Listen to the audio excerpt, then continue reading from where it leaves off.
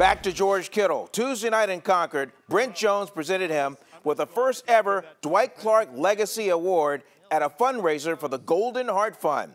Plenty of former 49er legends were in attendance, including fullback here, number 44, Tom Rathman. When I bring up Dwight Clark, what images come to mind? I just think about being a happy guy and being very likable. I mean, everybody that he was in close contact liked the guy. Did you like him right away? Oh, no question. Oh, okay. So, I mean, he was on my side, so he was trying to help me, give me all the advice when I first got there.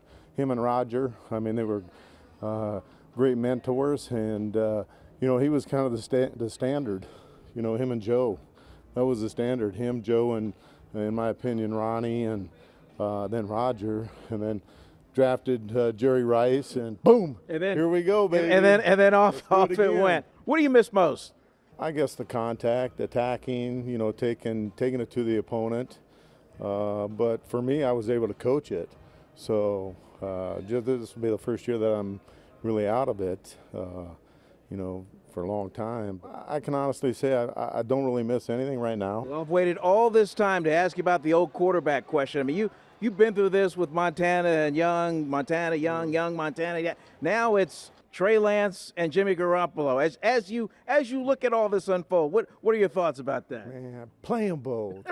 Put them both out there at the same time. You know what I'm saying? The rotating quarterback. Yeah, rotate. Let's get them both out there at the same time. Why not? Then you can do the double pass. Yeah. You know, put one at the receiver and throw it to him, and then have somebody go deep. You know, that old Pop Warner stuff. It would give DCs a lot to think about. That's yeah, for sure. Yeah, that's exactly right. So.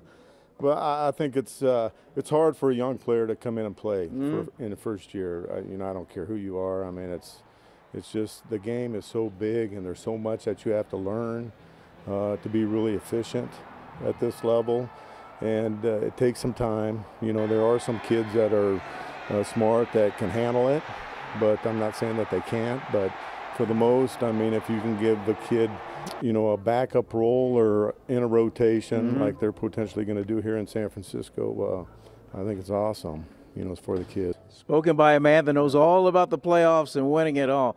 Thanks so much for your time, Tom. You got it, man. I appreciate you having me. One of these days we'll get back out there on the field. You and me. You know, we'll Strap it on. We'll get you on the sled. You know, I'll teach you the lead block. Oh, my gosh. How about that? I was teaching you all the running back stuff, high knees and all that, quick feet. We're going right to the boom. Whoa. Let's go. There you go. All right. Yep. That was your thing. Yeah. Great being here. All right, man. All right. Thanks so much. You got it, man. Awesome. Awesome. Right. You are the best.